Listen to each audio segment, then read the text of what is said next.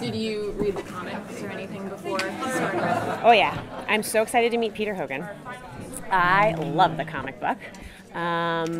Now, to be fair, I've never read a comic book before, so it was my first. I had not read any graphic novels, comic book series of any kind. The closest I've ever gotten would be Miyazaki, like watching films. Spirited Away is one of my favorite films. But yeah, right.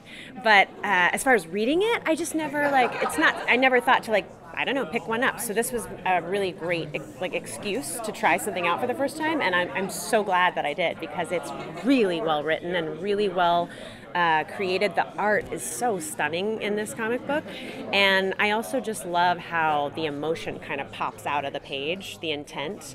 I think that just kind of showcases a really great writer, and I think that Chris was able to take that and run with it when he wrote his own script. So it was really cool reading the comic books. What was it that you liked about the script when you saw this one? So I read it, and my first instinct was, this feels like Battlestar Galactica.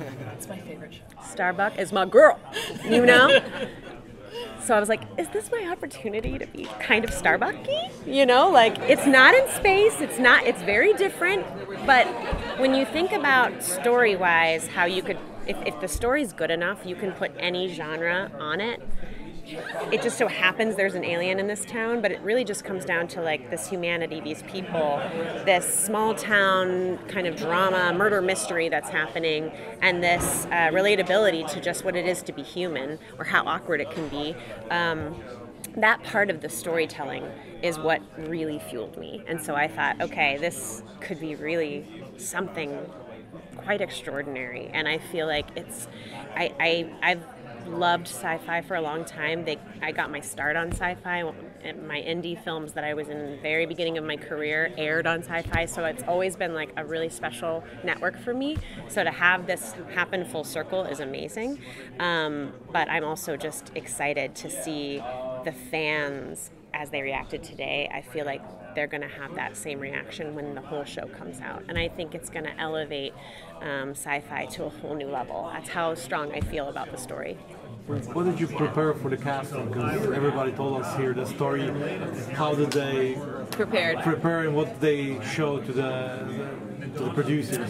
My boyfriend, TJ Pedersen, is an incredible man as well as coach, and so he and I the night before really talked about the spirituality of Asta and what it means for her to be a woman trying to get her power back.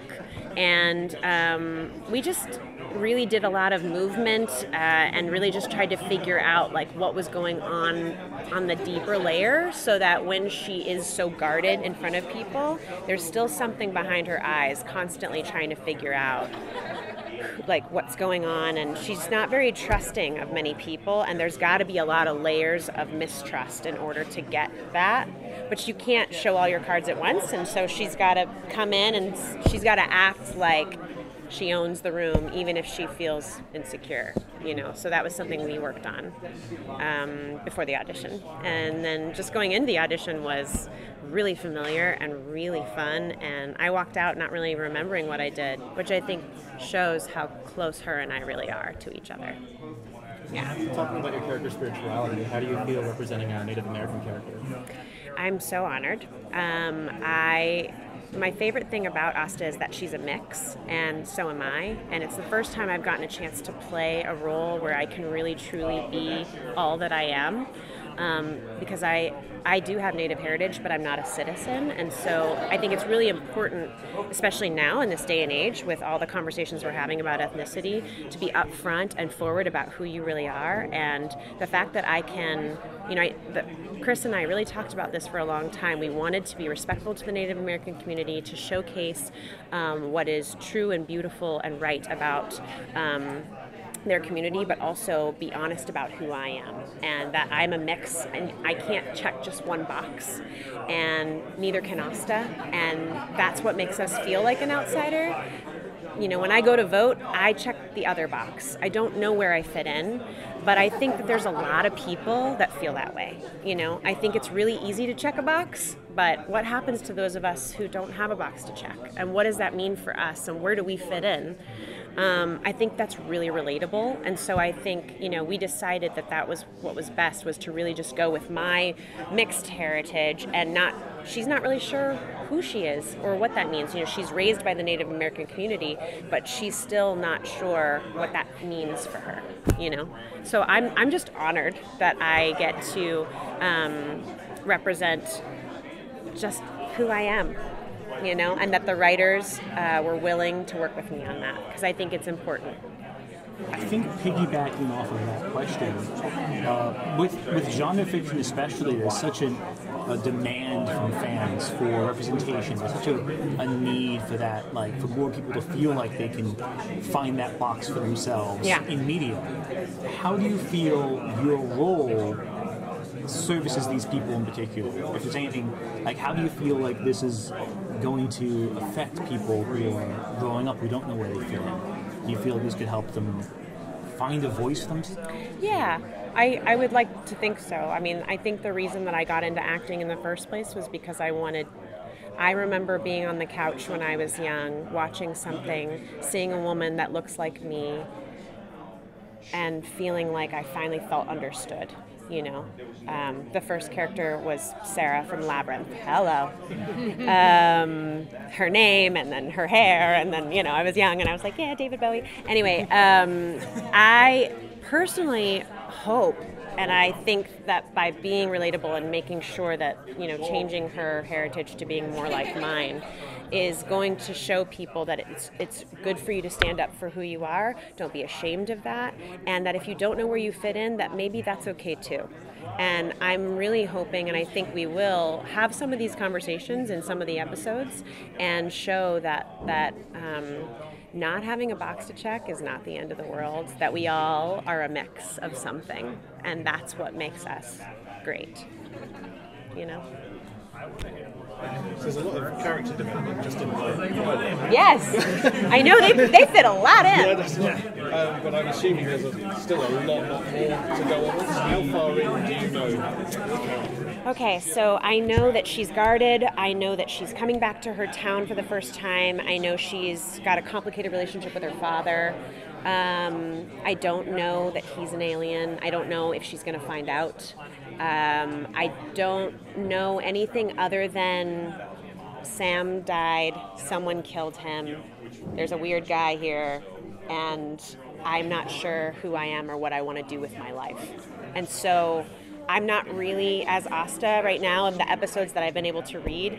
Chris does a really great job of just kind of diving into just a couple days in the life of people as they're trying to figure their place out, and as you are learning things, so are we. And I think that's what keeps it organic. So it's very just open, and she's just, a woman that you're meeting trying to figure her shit out, Yeah. Got about 1 more minute. Okay. So you've had a bunch of recurring roles on Sneaky Pete and Once Upon a Time. So how did you approach this differently, being a series regular role? That's a great question. I treat this a lot more like theater, actually. When you do theater, you get a lot more time to work on a role. So you have more time to really approach the arc, versus recurring roles or guest stars are just a couple of days, and you really don't have that long to dive in. You don't even have that much backstory. So the preparation for this is a very different and more complex preparation that I think equates back to my theater days when I got to really dive in for 3 months to a character. Now it's going to be 4 months, and now it's been already 1.5 years, and I've had her living in me ever since then. So I'm excited to see how she grows and what happens with her. I have one real quick question. Everyone else so far has talked about how the adaptation process is, so you're taking so many liberties with the comics. You ever think about how do you approach that? Do you approach the comics first as a source of inspiration? Do you rely more purely on the scripts? I talk very, very closely with Chris, who's the writer. We both are inspired by the comic book. But he's told me from the beginning that he's only going to be, kind of pulling and picking what works for the script from the comic book. So I personally, whenever I have a question or he has a question, we have a really great rapport and dialogue about talking about it and figuring it out together, which is really a kind of beautiful thing. You don't always get that in a showrunner. He's very, very adamant about making sure that everybody feels good about what they're doing with their own intentions. Big to small roles, he's like, you have a purpose and you have a reason for being here. And I think that we adapt it based on what's right for us as people and what's right for this time in our lives. And I think we're being really sensitive to being authentic and organic in that way, you know. Yeah. How your character obviously is like this really dark past and stuff. How are you balancing that with all the comedy, or are we going to get to see her be funny? You know, I think that they like to, you know,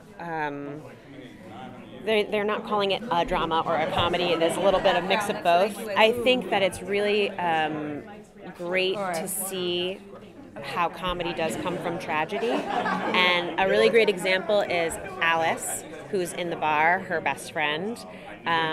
She helps her laugh and keeps her light, and so does Harry now too. I think you're going to see her lighten up as time goes on, but you're meeting her at a dark time, and I think we're doing a good job of showing that you still have to laugh through the tears, but there still has to be tears, and you still have to figure out your way through that as well. So I think that's what Chris is doing a great job of, is writing something relatable, where I think Alice and I especially are going to have a lot more moments where we're laughing and crying at the same time, you know? Sorry guys, we're wrapping. Yep, no, thank you.